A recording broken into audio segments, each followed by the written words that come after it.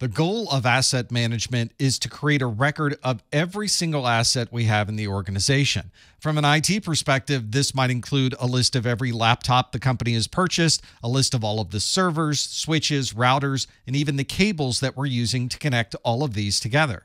On the help desk, we can associate these assets with tickets that we've opened. So if a user is having a problem with a laptop, we not only know the model of the laptop, we have the serial number that was assigned to that user.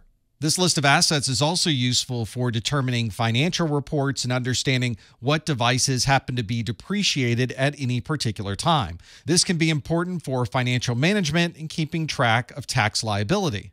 And in many organizations, an asset tag is physically attached to that particular asset.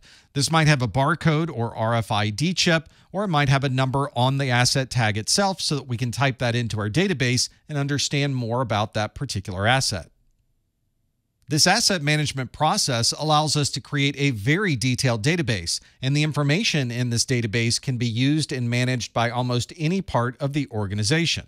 If someone calls into the help desk with a problem associated with their laptop, we know exactly what laptop was assigned to that user. If the issue is with a router at a remote site, we're able to quickly pull up information about that router and what's been installed in that particular device. This might also be able to tell us if this device is still under warranty. So if we receive a ticket that a router at a remote site has failed, we can see immediately in our asset management database that that device might still be under warranty. We can contact the manufacturer to get a replacement as soon as possible.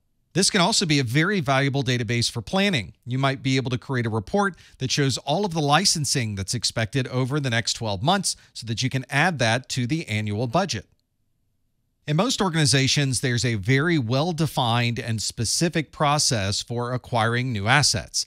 This purchasing process commonly has multiple steps, and different parts of the organization are involved. This usually starts with a request from the user, and it often includes budgeting numbers so we know exactly how much money will be spent for this particular request. These usually have to go through a number of different approvals, so there might be a manager or director that's able to sign off on this particular request. This request is usually forwarded to the purchasing department, who's responsible for centrally negotiating with vendors and third parties to be able to acquire these assets. There's usually terms and conditions that have to be negotiated, and sometimes we'll even bring in the legal team to finalize this process. And once those terms are finalized, we can complete the purchase process. Normally, we would create a purchase order inside of our company and provide that purchase order to a vendor.